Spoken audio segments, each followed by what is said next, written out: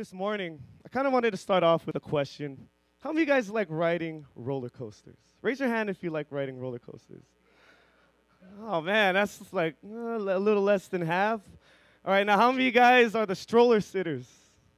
The people that watch the stroller, hold the bag, hold the food. Raise your hand if you're afraid to ride roller coaster. Okay, so it's about even. We got about half that say, okay, I like riding rides, and we have another half that are a little bit of afraid. But for me, I love roller coasters. I just can't understand if you're paying like, almost $100 to go to Disneyland and you can't even get on one ride, right? Or if you spend like, what is it, $60 now at Six Flags? And all you're going to do is just look at the animals. I don't know. To me, that's not getting your money's worth. For me, I love getting on every single ride as possible. And the funny thing was, I used to be terrified of roller coasters. Like, I wouldn't even get on the Cobra ride at Six Flags. You guys know that, the little kiddie one that just goes up? I know some of you guys are afraid of that because I've been to Six Flags with you guys. You couldn't even get on it. But I used to be afraid. I was terrified of roller coasters. And this one day, I was just like, okay, you know what? I'm not really, there's not really a health issue, right? There's nothing like, I'm not going to have something happen to me physically if I ride the roller coaster. I'm just afraid.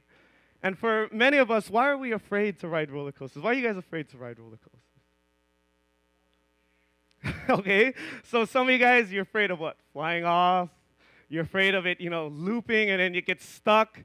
And I've seen that happen before, and I wouldn't want to be on that. But, you're afraid it's going to get stuck. You're afraid your seatbelt's going to come off, and you're going to fly off or something, right? So some of us, I don't doubt some of you guys have some health problems that keep you from riding a roller coaster. That's different. But for most of us, we're just afraid, right? Would you guys admit that? Most of us were just afraid. Like for me, I had no reason. And so I was just afraid. And so one day I was just like, we went to Six Flags, and I was just like, okay, you know what? I just have to get over this. I'm just going to get on Medusa. And if you know Medusa, it's that giant green one at Six Flags, right? I think it's the biggest one they have at the park, but I was just like, okay, I got to get over my fear. I just got to do it. So I went in there, and then, I was like, I just forced myself. I strapped myself in the seat. And then if you ever go on that ride, it starts climbing and climbing and climbing and climbing, and you're just like, oh, what did I do? Like, stop the ride, get me off of it, right?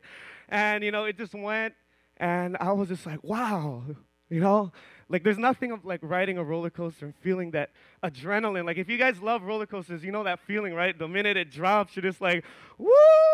And then you're just going, and you're just like, woo, I want to do that again. And, I wouldn't have experienced riding a roller coaster or anything like that if I just, was afraid.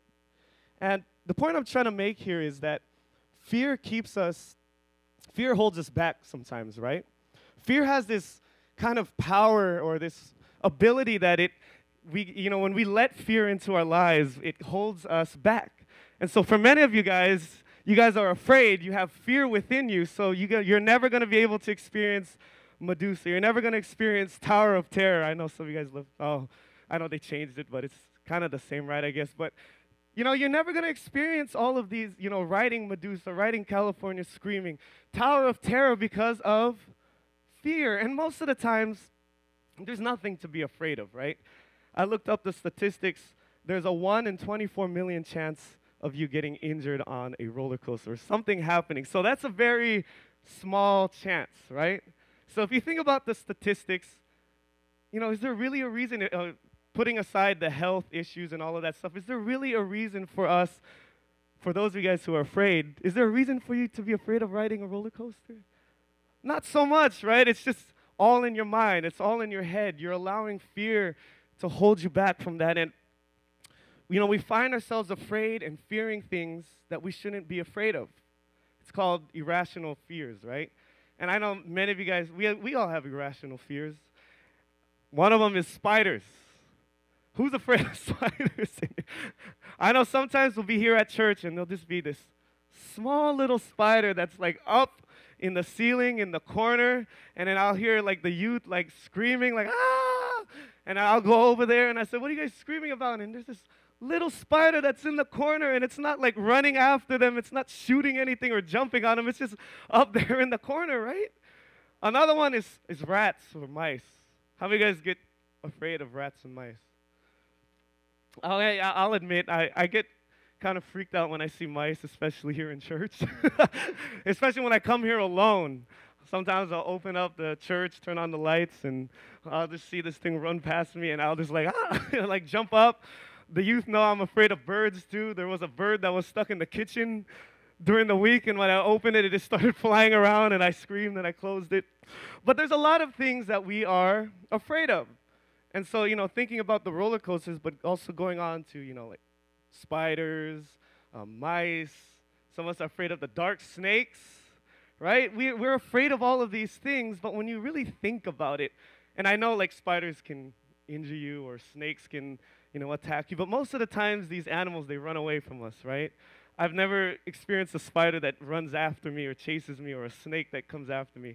I know they're dangerous, but the point is, most of the time, when you really think about our fears for these things, is there really a reason for us to be afraid?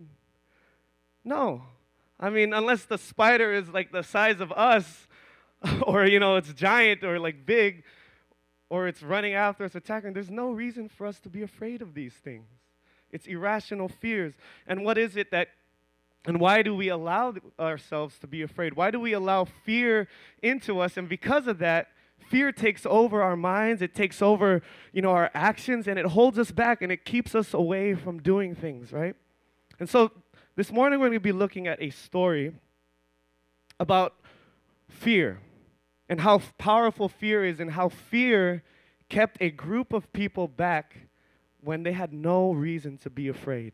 So if you can open up your Bibles to Numbers chapter 13, verses 1 through 3. And bear with me, it's kind of a long passage, but we're just going to go ahead and read right through it. So we're going to go into Numbers chapter 13, and we're going to start off with verses 1 through 3. The Lord said to Moses, "Send some men to explore the land of Canaan, which I am giving to the Israelites. From each ancestral tribe, send one of its leaders." So at the Lord's command, Moses sent them out from the desert of Paran. All of them were leaders of the Israelites. So we're going to skip all the way down to verses 17. When Moses sent them to explore Canaan, he said, "Go up through the Negev and go into the hill country. See what the land is like and whether the people who live there are strong or weak, few or many. What kind of land do they live in? Is it good or bad? What kind of towns do they live in? Are they unwalled or fortified? How is the soil? Is it fertile or poor? Are there trees on it or not? Do your best to bring back some of the fruit of the land." It was the season for the first ripe grapes. So they went up and explored the land from the desert of Zin as far as, I might mispronounce this, Rehob, toward Lebo Hamath. They went up through the Negev and came to Hebron, where sorry, I might mispronounce this, but it's okay. Ahiman, Shishai, and Talmai, the descendants of Anak, lived there. Hebron had been built 7 years before Zoan in Egypt. When they reached the valley of Eshcol, they cut off a branch bearing a single cluster of grapes. Two of them carried it on a pole between them, along with some pomegranates and figs. That place was called the Valley of Eshcol because of the cluster of grapes the Israelites cut off there. And at the end of the 40 days, they returned from exploring the land. And I believe that's, yes, okay. Let's go ahead and pray before we continue. Father God, we just come before you this morning, and we just thank you, Lord, for just your goodness and your love for us, God. God, I just pray that your Spirit will just speak to us, that your words will speak, not my own, God. God, I just pray that you just open up our hearts and open up our ears, and just help us to just be in tune with what you have for us this morning, God. God, we just give you all the praise, we give you all the glory, and we give you all the honor. In Jesus' name we pray. Amen. So real quick, before we keep on reading, the Israelites had just reached the promised land, right? So this is roughly a year or two after God had set them free from slavery in Egypt, and they had reached the doorstep of the promised land. They're right on the border. They didn't step in yet, and God commanded Moses to send in 12 12 spies, excuse me, to go into the land and explore it. So if you saw through the instructions, Moses was like, okay, well, see what kind of people live there, what the towns are like, what the soil is like, just everything, right? Just go in there, give us a report of what's going on, what the land looks like, and just come back to us after 40 days. And we're going to continue with verses 25 through 31. At the end of the 40 days, they returned from exploring the land. They came back to Moses and Aaron and the whole Israelite community of Kadesh in the desert of Paran. There they reported to them and to the whole assembly and showed them the fruit of the land. They gave Moses this account. We went into the land to which you sent us, and it does flow with milk and honey. Here is its fruit. But the people who live there are powerful, and the cities are fortified and very large. We even saw descendants of, I'm going to say it like Filipino, but I'm not there. The Amalekites live in the Negev, the Hittites, the Jebusites, and the Amorites, and the Perizzites, and live in the hill country. And the Canaanites live near the sea along the Jordan. Then Caleb silenced the people before Moses and said, we should go up and take possession of the land, for we can certainly do it. But the men who had gone up with him said, we can't attack those people. They are stronger than we are. Okay, yeah, that was it. Yeah, so you see here when they come back and they return with this report. So they went in there and they're like, Moses, this place is amazing, right? God has brought us into this promised land. It's a land flowing with milk and honey. Look at how big the fruits are. I mean, can you guys imagine just some grapes so big that 2 people had to carry them?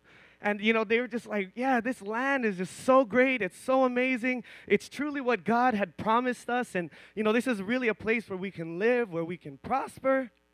But, well, we were in there and we saw the people that live there. And, they're like Shaquille O'Neal. They're like 7 foot something. They're tall. They're muscular. They're so much bigger than we are. And, I just don't know if we can do it. And if you think about that, right? Think about the Israelites had just been in captivity. They had been enslaved for hundreds of years. God had just freed them. He had brought them through the wilderness. He split the Red Sea. He did all of these miracles and all the plagues just so that they could get out of Egypt to bring them to this land where they would live, the land where they would prosper and grow. They're right there on the border. They're looking in. And all they had to do was what? Right? All they had to do was step in and the land would be theirs. Yes, there was people already living there. Yes, there was all of those Canaanites, Ites, and all those other people that lived there. But God already promised them that land. And to think that, after hundreds of years of slavery and all of those years, couple of years wandering through the desert, wandering through the wilderness, to finally see the place where they were meant to be. And then all of a sudden, well, yeah, it is a nice place, and we're glad, but there's just no way. Those people are so much bigger than we are, and if you keep reading down, they're like, oh, we look like grasshoppers to them. They're just stronger. They're giants. No thanks. No thanks. It's fine. We just, yeah, it's nice and lovely, God, but it's okay. I mean, just think about that for a second. When we're looking forward to something within our lives, looking forward to something great, and it's right before us, how many of us would just be like, it's all right, God, I'm fine. No, right? Every time I read this story, I'm just like, oh, you're right there. All you had to do was step into the promised land. And I'm going to read from verse 31, and this is the NLT. It says, but the other men who had explored the land with him disagreed. We can't go up against them. They are stronger than we are. So they spread this bad report about the land among the Israelites. The land we traveled through and explored will devour anyone who goes to live there. All the people we saw were huge. We even saw giants there, the descendants of Anak. Next to them, we felt like grasshoppers, and that's what they thought too. And so what happened? The Israelites knew that, okay, in order for us to fully inherit the promised land, we're going to have to go up against these people, right? We're going to have to go up against all of those ites. But they're so much stronger. They're so much bigger than we are. And, I'm afraid. I don't want to do it. And so what happened here was fear held them back. Fear kept them from going into the land that God had already promised them. And so you guys kind of see this picture of how powerful and, this ability that fear has when we allow it into our minds, when we allow fear to take over us. And so I have 3 points here about what did the fear do to the Israelites? What did fear do to the Israelites? The first point is that fear keeps us comfortable. Fear keeps us comfortable. Now, looking out into the crowd, some of you guys look a little bit uncomfortable because you guys are sitting in a place that you didn't want to sit, right? We try to move it around and, have everyone sit in the front. And, sometimes, be honest, we all comfortable when we come to church, right? Okay, this is my seat. That's my parking spot. This is where I want to be. And so, going into the promised land would have required the Israelites to step out of their comfort zone. So when they would go into the Israelites, they were going into a place that they were not familiar with, that they didn't know, they haven't seen before, and they were going to go up against these, Shaquille O'Neal, 7-foot, muscular, tall guys. And, when they're thinking about it, they're like, okay, well, we're smaller than they are, and we're going to have to go up against them. We're going to have to, fight against them. And, many of us are going to die. We're going to get wounded. We're going to get kidnapped. All of this bad stuff is going to happen to us, right? And so they're like, yeah, I'm just not comfortable with that. And if you look at their reactions, many of them were like, okay, you know what? Let's just stay here in the wilderness. And some of them were even willing to go back into Egypt. They were willing to go back to the land where they were enslaved, where they were, in bondage. That's how powerful fear, that's how comfortable they were over there. And they didn't even want to step forward because they're like, you know what? We're going to be in an uncomfortable situation. We're going to get killed. We're going to get slaughtered. Some of us might get hurt and all of this. And so what happened? They stayed within their comfort zone.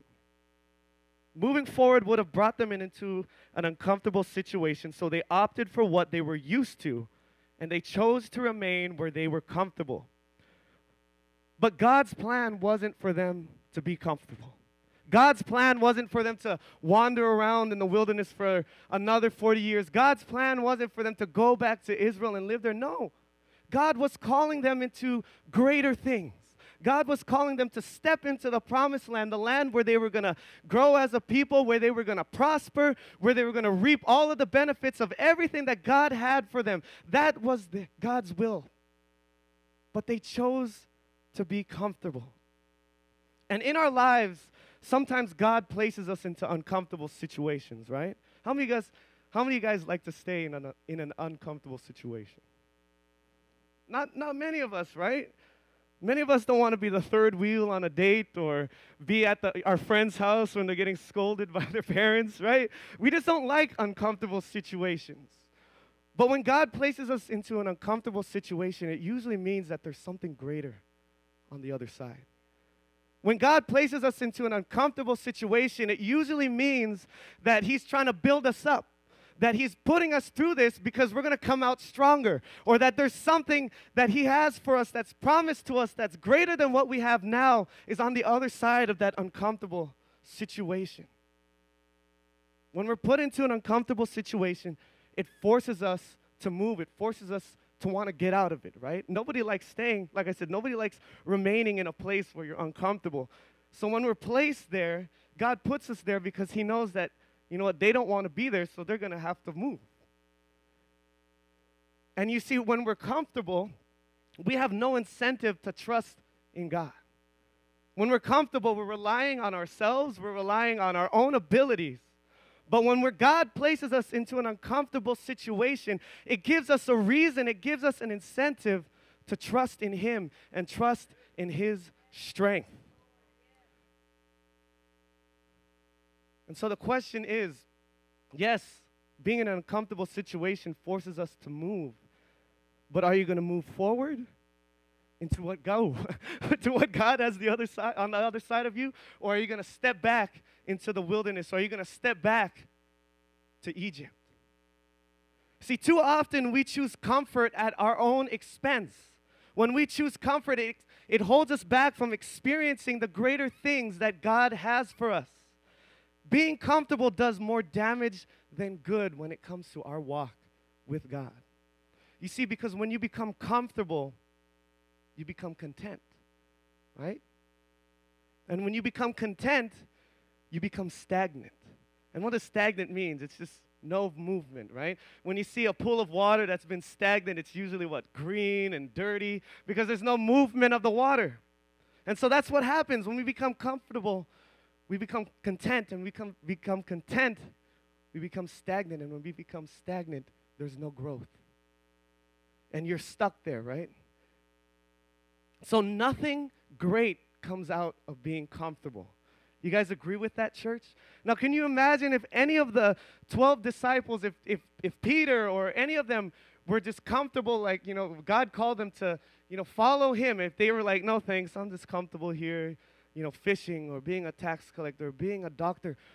None of those things that we read about in the Bible would have happened. If Moses was comfortable with where he was living as a prince of Egypt, the Israelites, none of that would have happened. Paul, if he was just being comfortable being, what he was, being an official, all of these things would not have happened.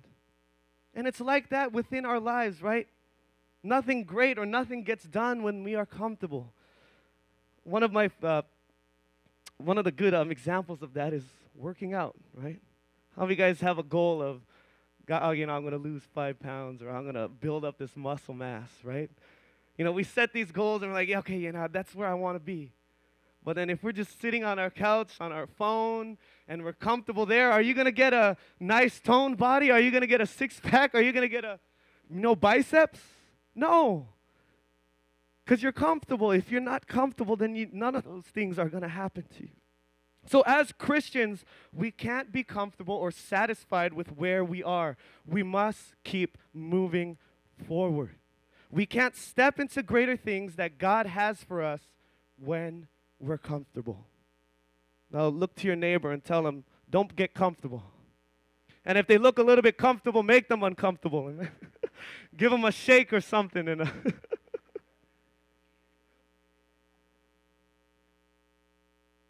Second point.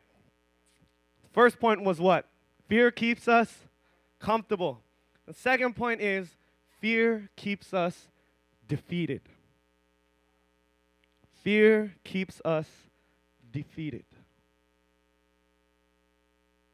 Now, it was called the Promised Land, right? Now, why was it called the Promised Land? Why did they refer to it? Why did they call it the Promised Land? Because it was already promised, right? It wasn't called, okay, maybe if God gives it to us and finds favor for us, it will be our land, right? Or maybe if we muster up enough courage, then it's our land. No, it was called the Promised Land. And we know that when God promises something, it comes to light, right? It comes to fruition. One of my favorite verses, Hebrews 10:23 says, "Let us hold tightly without wavering to the hope we affirm, for God can be trusted to keep his promise." It was a little bit different, but let us hold unswervingly to the hope we profess, for he who has promised is faithful. And so the Israelites, they had experienced God's faithfulness, through all of those years, throughout the Exodus. They experienced God sending the plagues, they experienced God providing manna and all of that for them while they were wandering in the wilderness. So they knew that God kept his promises. And because God already promised it to them, no matter what stood in their way or who stood in their way, that land was already theirs. And can you put up Numbers chapter 13, verse 2? And look at this, all right? "Send some men to explore the land of Canaan, which I am giving to the Israelites." Which I am, remember that. I am giving to the Israelites. So God already said it right there, right? He already told them, I am giving you this land. And so they knew that God would be with them, that they knew no matter what they faced, no matter who they came across, it was already theirs. No matter how tall or how big the people that they would go up against, God was like, you know what, don't worry about them. I got you. This is yours. And it kind of reminds me of one of my favorite movies growing up was Space Jam. You guys watch Space Jam? So if you know in Space Jam, you know, it's the Looney Tunes and they go up against these. I'll give a quick recap for Brother Al. But I was like, how could you know? But the aliens, you know, they come here on Earth and they take the power away from, you know, like Patrick Ewing and all those stars of the NBA from the 90s. And then all of a sudden they grow into these big, massive, like, you know, Monstars, right? That's what they called their team, was the Monstars. And then they were going up against, you know, the Toon Squad, which is like Daffy Duck, Bugs Bunny, and, you know, like they're small and everything like that. And so when I read this story, I was like, oh, it kind of reminds me of that because, you know, they're going up against these, you know, people that are bigger than them, just like in Space Jam. But, you know, in Space Jam, they had who on their team, though?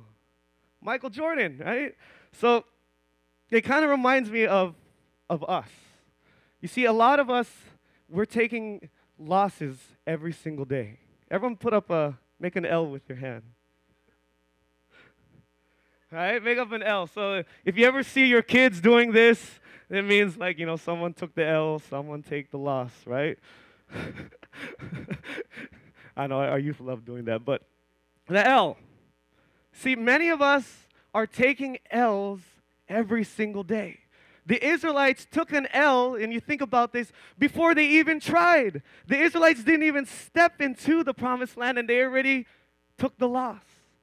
They didn't even pick up their swords yet. They didn't even pack up. They didn't even set foot into the promised land, and they already were defeated. It's like, you know, in basketball, if you don't even step onto the basketball court, and you're like, okay, well, you know, we're going up against who? All right, you know, that's it. We're, you know, no thanks. We'll take the loss. But the thing that we need to remember is that we already have the victory. The Israelites forgot that. The minute they saw the giants ahead of them, they're like, oh, okay, we'll just forfeit. No. Church, we have the victory. The Israelites already had that land promised to them. They already knew that they would win no matter what battles they were going to face.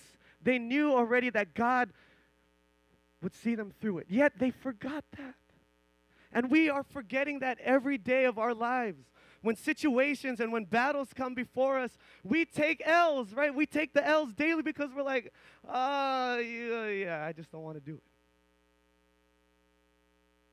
And you know, in Space Jam, right, they had Michael Jordan on their team.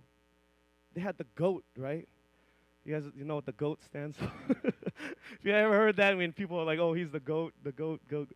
GOAT means greatest of all time, right? So that's what they mean. But, you know, if you think about it, in Looney Tunes or in Space Jam, they had Michael Jordan. They had the GOAT on their side. So how were they going to lose when they had Michael Jordan on their team? And how are we going to lose, church, when we have the G-O-D on our team? Are you hearing me, church? Are you hearing me, church? How are we going to lose when we have God on our side? You see, fear has this ability to make us admit defeat before we even try. We have the victory because we already have God on our side. So stop taking L's. Turn to your neighbor and say, stop taking L's. You already have the victory. I think James got the most satisfaction out of that. Tell you there, stop taking L's. You already have the victory. You have God on your side. Amen. There's nothing for us to fear. Don't take the loss before you even set foot into the promised land, before you even try. Amen. One more point. So fear keeps us comfortable. Fear keeps us defeated. And the last point is fear keeps us enslaved. Fear keeps us enslaved. So as you guys know, the Israelites had been slaves in Egypt for hundreds of years, right? And for 400 years. And so you think about everything that they went through throughout those 400 years and what God had done for them by, sending all the plagues so that Pharaoh would, let his people go. Let my people go. You know that song? Okay, never mind. But, God had split the Red Sea for them. Think about this. God did all of these things just so that he could free them from slavery and so that they could move into the promised land, which represented freedom. And so they were moving forward in freedom into a promised land in which they could live and they could prosper. The promised land represented greater things for them. But the minute that they saw the opposition that they were going to go against, the minute they saw all of those ites that were living in the land, and if you look at their reactions, some of them were willing to go back to Egypt. Now think about that. Your people had just spent 400 years in slavery, being persecuted, being forced to work, build all of these things and not being free, having shackles and chains on them. They spent 400 years. And here they are right before they step into the promised land, right before they step into freedom. And what did they do? They wanted to turn back. They wanted to run back to the bondages of slavery.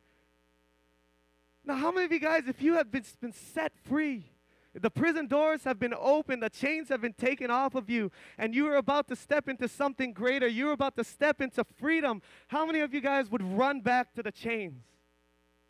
How many of you would run back to the prison door and close it behind you? Not many of us would want to do that, but that's what we are doing to ourselves when we allow fear into our minds. By giving into fear, we are allowing it to become our master. And when we allow fear to become our master, we are placing the chains back onto our hands, our shackles to our feet, and we're closing that prison door right behind us. And when you think about it, the Israelites weren't physically chained down. They physically didn't have chains in them, but it was their mindsets. It was their mentality that was enslaved. And they wanted to settle for, being a slave again. They wanted to settle for something that wasn't great. They wanted to settle for something that was mediocre, if that's the right word. They didn't want it. Fear kept them back from stepping into something greater. See, to them, Egypt represented slavery. It represented a life of bondage. And it was the place that God didn't want them to be. God went through all of that trouble. He did all these miracles. He split the Red Sea. He did all of that just so that they could be free. He opened the prison doors. He took the chains off of them, yet they ran back to slavery.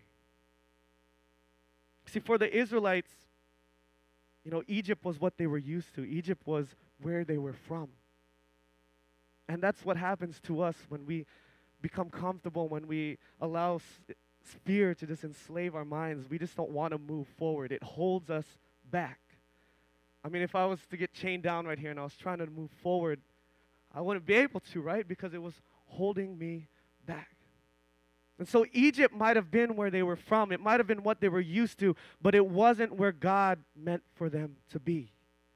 And so for many of us, we have allowed fear into our lives, and it has chained us down. It has held us back from moving into what God wants us to do, moving into that place where God can use us to do greater things, moving us into a place where we can prosper, where God will just, shower us with His freedom and His blessings. And we forget that, God already set us free. How many of you guys are free in here, church? God has already set us free. We don't have any excuse not to move forward because just like the Israelites, God already did the hard part and setting us free. So we have no excuse anymore. The Israelites had zero excuse to go back to slavery because God already set them free. God already has made a way for us. He is calling us to move forward into freedom. He is calling us to move forward into the things that He has promised us. And we can't look back, church. The Israelites made that mistake by looking back. No, we have to look forward. We have to move on like Jessica preached last week. We have to keep moving forward. Don't go back to what was then. Don't go back to whatever was holding you back. Keep moving forward. Now look to your neighbor and say, shake those chains off. You can shake your hand. Yes, tell them, shake those chains off. Yeah, you can shake your body too if you want.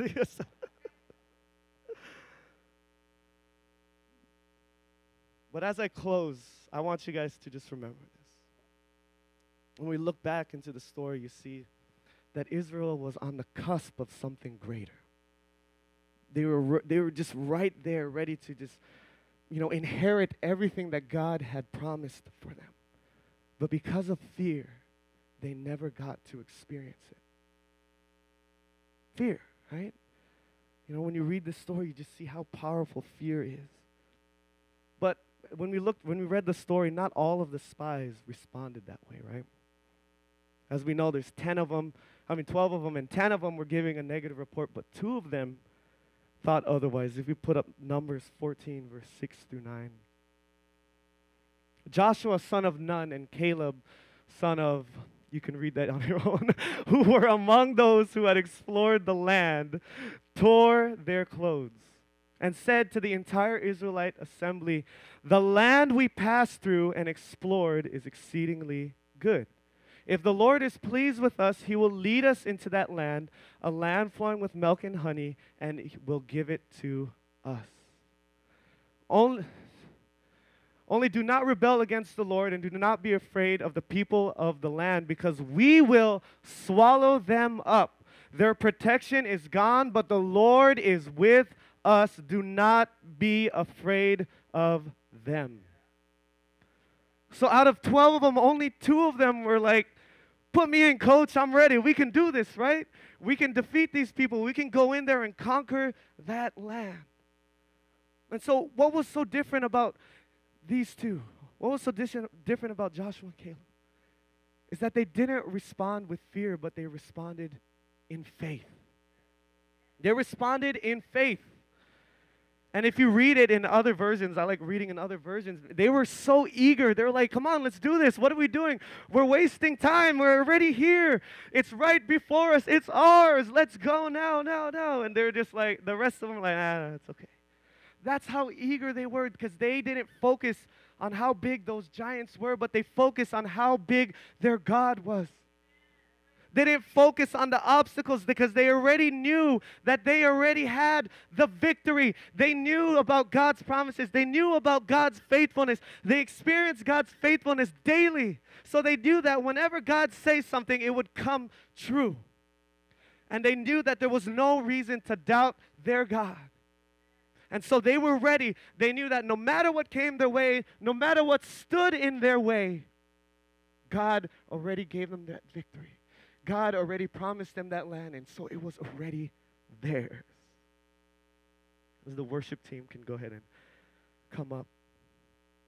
And as I close out this sermon this morning, I want us to ask ourselves, what is that promised land that is before you right now? Maybe God has called you into something greater. Maybe God is calling you to,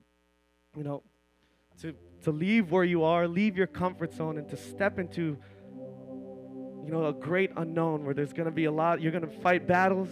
You're going to be stepping into a place that you're not too familiar with, you're not comfortable with. What is it, church? What is that promised land that is before you? Now, what stands in your way? What are the giants?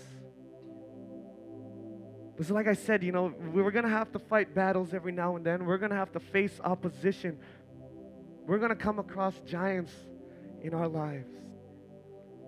But what is your reaction going to be? Are you going to be one of those 10 and run away, take the L, go back to the bondages of slavery? Or are you going to have faith in our God and know that our God will see you through, and that our God has already promised us that victory? What are you going to do, church? Are we going to step forward into that promised land, or are we going to run back to Egypt? You see, God didn't give us a spirit of fear. God is calling us to be brave. God is calling us to trust in Him. Be bold and courageous. Be strong and move forward. It's time that we stop giving our lives over into fear. It's time that we stop letting fear hold us back. It's time that we stop being comfortable. And it's time for us to move forward into the promised land that God has already promised to us. It's time to move into greater things. It's time for us to stop what we are comfortable with and just say, God, I'm going to trust in you. God, you are calling me to unknown parts, but Lord, I know I already have the victory. I'm not going to focus on the giants ahead of me. I'm not going to focus on my opposition because I already know that my God is bigger than whatever giant might come my way. My God is bigger than whatever obstacle might come my way. God, you already made a way for me through the wilderness. You made a way for us through the desert, God. And we're just going to trust you. We're going to move forward in victory. We're going to move forward into freedom.